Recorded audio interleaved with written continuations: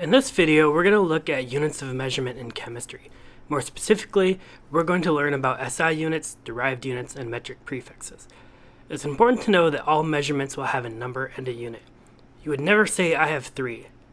3 of what? This always needs to be clarified. For example, if you had 70 kilograms of something, you would need to say, I have 70 kilograms, not I have 70. The SI system, from the International System of Units, uses base units as the basis for all other units. The units are listed in the table and include kilogram for the mass, meters for length, seconds for time, kelvin for temperature, ampere for electrical current, moles for the amount of something, and candela for luminous intensity. You might notice that the base unit for mass is the only one with the metric prefix. When you combine one or more base units, you get the derived units, or units that are made from more than one base unit.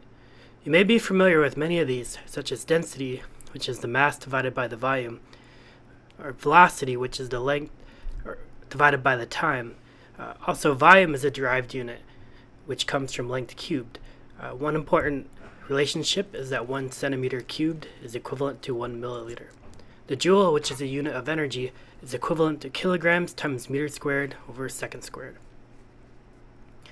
There are a wide variety of metric prefixes that can be added in front of either the base unit or the derived unit, as you can see from the table here.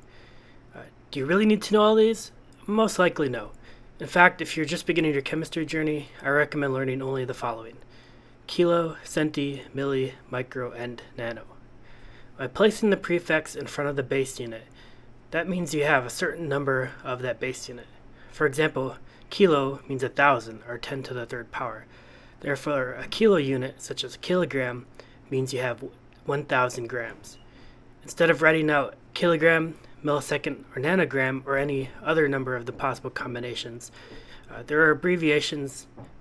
These can be abbreviated using the symbol for the prefix and the base unit, like we see here. And here are a few other examples. Some other relationships that you'll note are 1 kilogram is 1,000 meters, 10 centiseconds is 0.01 second, and 345 micrograms is 0.000345 grams.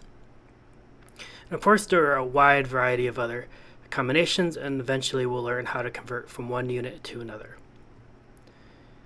In this lesson, you learned about SI units, derived units, and metric prefixes. If you have any questions, leave a comment below or feel free to message me, and thanks for watching.